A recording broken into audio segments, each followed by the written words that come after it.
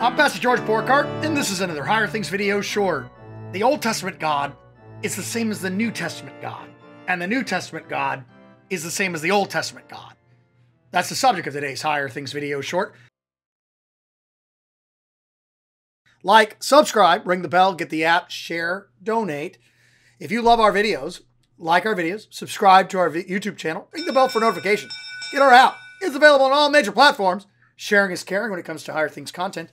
And donate. A tax-deductible gift to Higher Things keeps us making known the gifts of Christ Jesus to youth and young adults. And if it's to youth, then it's to us old folks too. Give today. Still at home on lockdown, still frozen solid. That's why the liturgical vestment's behind me. But I wanted to pause for a second and talk to you about a reoccurring problem in Christianity. It's been going on since about the first century. A guy by the name of Marcion, you want to look that fellow up. He said that the God of the Old Testament was different than the God of the New Testament, and he didn't want any of that Old Testament God. He wanted only New Testament God. So he went through the New Testament, and he eliminated all the books in the Old and New Testament of a God that was kind of judgmental. And he ended up with just a few books. Marcion. Hopefully, somebody will put his picture up around here. M-A-R-C-I-O-N. Marcion is his name. Now, this is an understanding that is carried over all the way into our time, where you'll hear folks right after they say something like, well, doesn't the Bible say somewhere, and they usually it's totally heretical what they say next, but they'll usually say something like, well, that's the God of the Old Testament. I'm a New Testament God sort of person. And the idea is that somehow God in the Old Testament is a mean, angry God, but the God in the New Testament is a God full of grace and mercy.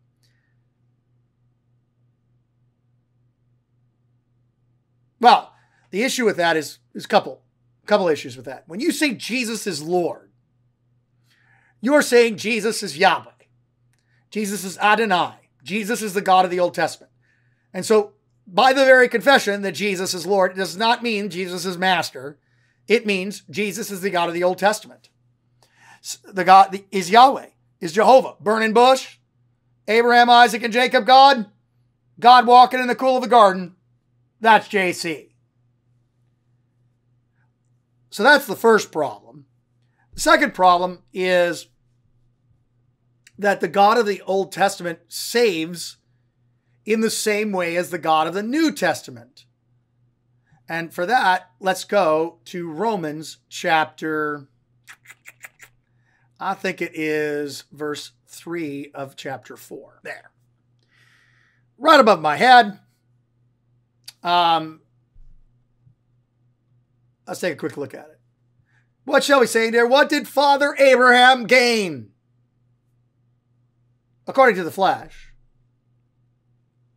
if Abraham was justified, was forgiven by what he did and didn't do, which is the way the God of the Old Testament supposedly ran things, he would have something to boast about, but not before God.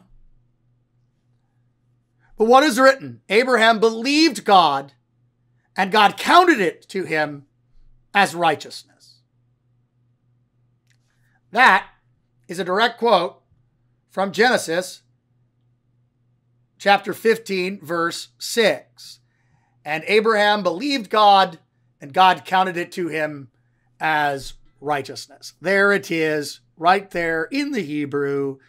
Abraham believed in the Lord, and God counted it, he reckoned it as righteousness. Sadiq. Righteousness. Sad. There it is. So,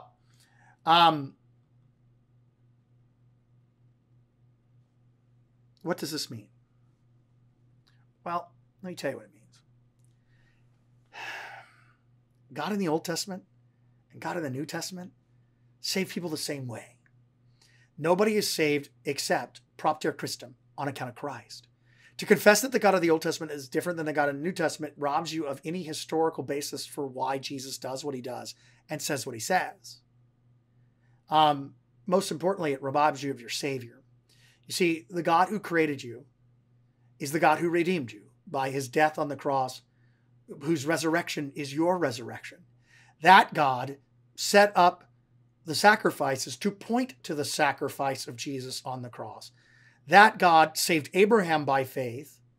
He saved you and me by faith, apart from the works of the law. And so it's just simply a misunderstanding. It's simply a oversimplification. It's simply wrong to say that the God of the Old Testament is different than the God of the New Testament. Jesus is Lord in the Old Testament, and Jesus is Lord in the New Testament. That's what it means that Jesus is Lord. And so I hope this helps you. Argue with me.